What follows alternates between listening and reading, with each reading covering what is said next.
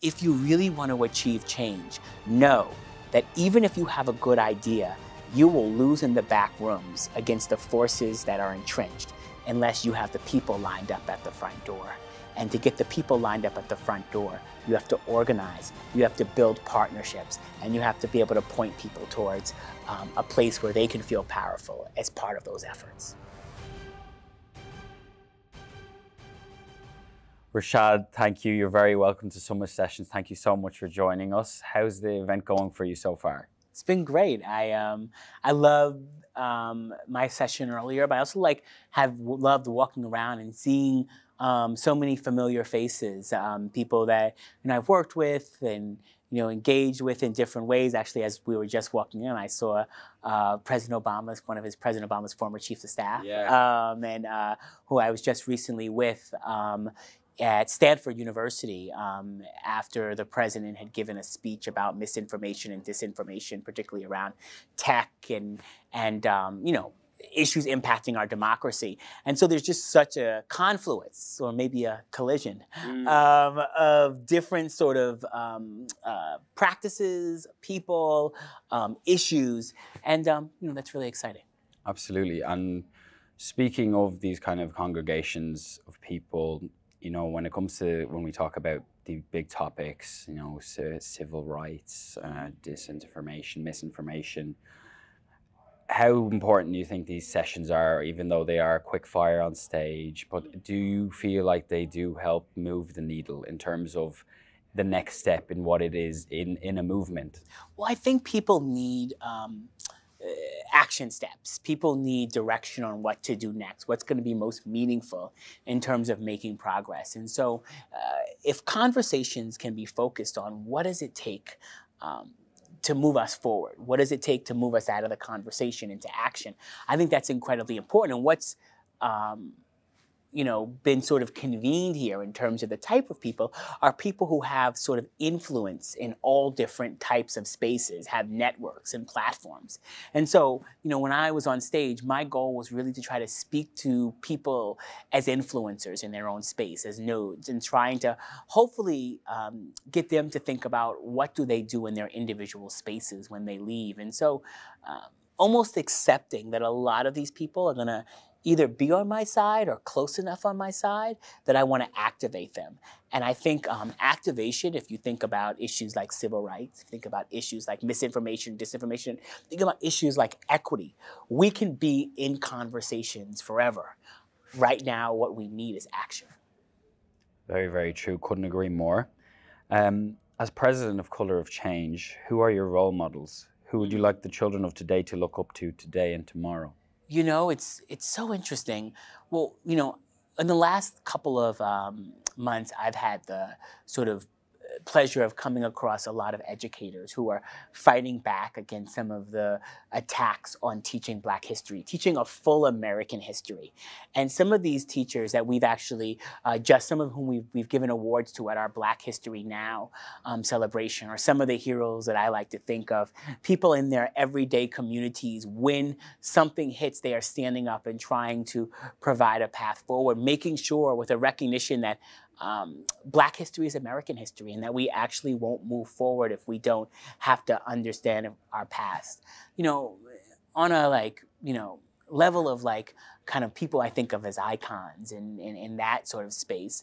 I think of people who were the strategists of movements. I think of folks like Bayard Rustin, who planned the March on Washington with A. Philip Randolph, and did a lot of work to figure out how to get people from point A to B, but also what were the demands and the asks going to be, not just having a march, but what were going to be the things that we asked people and demanded of the government, what was going to be the sort of ideas of power as it related to forcing institutions to do something different. I think about one of the co-founders of Color of Change, James Rucker, who founded this organization that I get to lead now in aftermath of Hurricane Katrina, but put his time, energy, sweat, his family's resources behind building a piece of infrastructure that would continue to work long after he was not directly involved with it. For me, there are so many folks every day. I also think about the storytellers. out in the world, whether it's the Ida B. Wells from a journalist perspective who put herself in so much danger, or it's the kind of current storytellers who are shaping stories for a new generation, the Ava DuVernays, the Issa Raes, all of these folks who are out there building infrastructure and building platform and helping us be able to see a world where we are truly reflected. Ava DuVernay, a Yes. goat. Absolutely. Speaking of Black history, we've just passed by Juneteenth. What are your thoughts about it being recognized by large tech companies? Is it honoring the holiday or ticking a corporate box? It's ticking a corporate box, right? So much of the technology that is should be taking us into the future is dragging us backwards. I say that at the same time that just because it's ticking a box doesn't mean that we can't strategically find ways to use it. And so a conversation has been opened up. An opportunity to educate has been opened up. What we do next with it is now our opportunity. And I don't mean just Black folks. I mean all people who believe in justice and recognize that in order for us to live collectively, we have to level the playing field, change the power structure, change the rules. And so, when I think about Juneteenth, I think of it as an opportunity to fully teach the sort of history of the challenges and the atrocities, but also the multiracial coalitions of people who came together to win more freedom, to win more equity. That is much a part of the story as the legacy of the oppression, of the abuse, of the forced servitude. There's a legacy also of progress, a legacy of people fighting back, a legacy of people standing up and pushing. And both of those stories have to be part of the story that we tell. At Color of Change, we talk a lot about Black joy.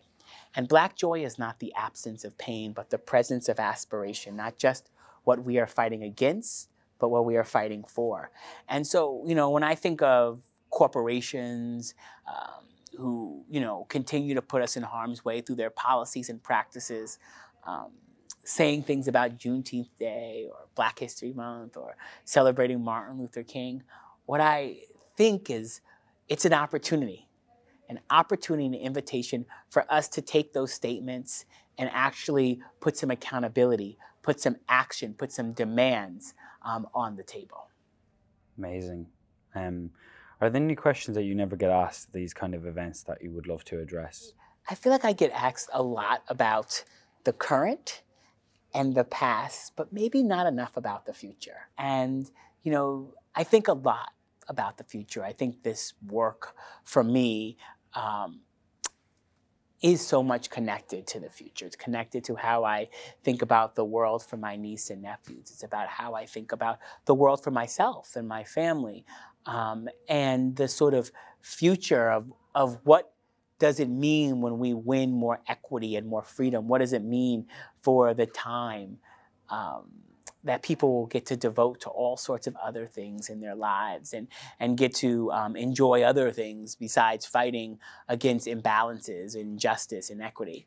And so, I hope over the coming years that I just get to dream more about the future, and also through my work get to tell more stories about the future that I hope us to all live in. It doesn't mean that we don't continue to help people understand the past and the pain and even the present challenges, but we also have to be able to dream of a future if we're going to be able to walk into it together. And so as leader and chief of one of the most progressive civil rights advocacy organizations in North America, but in terms of per capita in the world, when we're talking about the future, so you're saying you admire chief strategists. How do you map? Do you look 3 years down the line, 1 year down the line? Where do you see color change 5 years down the line? What are your ways of strategizing? I think in terms of many of the actions we're taking, the kind of things in front of us, as a year, 2 years, 3 years down the line, especially in the policy space, recognizing the dynamics of what we can get done will depend on sort of who is nervous about disappointing us and who's in office. And so that's all important.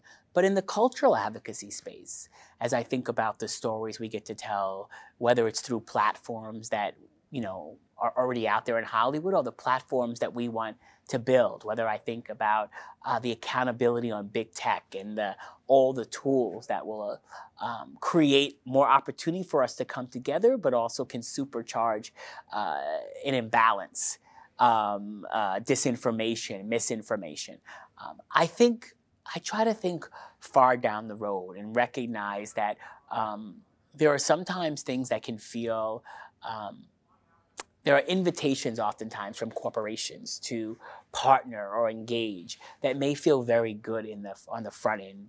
Take a check now and we'll sponsor an event and we'll do something together, all while they're on the side, giving money to politicians who want to ban Black history or want to suppress voting rights. I think about even as I think about the intersectionality of the work to move us forward. And I see pride parades this June all around the country, and you see major corporations with floats in those pride parades, and folks dancing on the floats and them celebrating love is love while they are giving money to politicians who are fighting to pass Don't Say Gay bills in states around the country. Part of what we try to do at Color of Change is not mistake that presence for power, to recognize the difference between shout outs and words and the actual actions folks take. The money that people put behind the things that can put us in harm's way while saying things that may feel really good. If we accept that, that is short-sighted. And so when I say thinking long-term, it might mean sacrificing some resources and dollars to my organization in order to do the type of accountability work that will actually make us more free, to make our society more just years ahead. Huge. Thank you for that. Why do you think coming to an international tech event like this is important for political activists? Well, I think activists should be in all the spaces that shape our lives. And so, if I think about the power centers, whether they be government, tech in Silicon Valley, but tech is very broad, not just US, right? If I think about the culture space, in the US it's Hollywood, but it's other cultural spaces, theater and music. And if I think about corporations, we have to contend in all of those spaces if we want to be able to shape a world where the rules can be on our side, where society can be on our side. And so when I talk about power, I'm not just talking about power from the sort of political government perspective. I'm talking about all of the sort of spaces that get to shape whether or not we have more opportunities, whether or not the kind of society is on our side, whether or not we get the benefit of the doubt. All of those things I think are incredibly important. So being at a conference like this, where people are trying to be inside of a conversation about the future. If you care about the future, then you need to be inside of these spaces. And one final question. If the audience could walk away with one key takeaway from your talk, what would it be? If the audience could walk away with one key takeaway, it's that we have to actually be part of something bigger. That there is something about tech, and there is something about the conversations around tech today that makes us think that we can change things all on our own. And the forces that are entrenched and holding us back actually want us to go into our individual silos and work on our individual things, or think that as an individual person I can overcome deep systemic suppression. Now, you might have sort of a moment. You might have something that may feel good in the moment, but true structural change requires collective action. And I think in this era where sometimes we can be very anti-institutional, in this era where I think people oftentimes want to go at it on their own, that collective action is going to be what is required to actually move us forward and actually dismantle the real forces that hold us back. So the thing I hope that people will take away is that if you really want to achieve change, know that even if you have a good idea, you will lose in the back rooms against the forces that are entrenched unless you have the people lined up at the front door. And to get the people lined up at the front door, you have to organize, you have to build partnerships, and you have to be able to point people towards a place where they can feel powerful as part of those efforts. Amen. All right. Thank you very much. Appreciate Rashad. you. Thank All you right, very thank much. you. Thank you.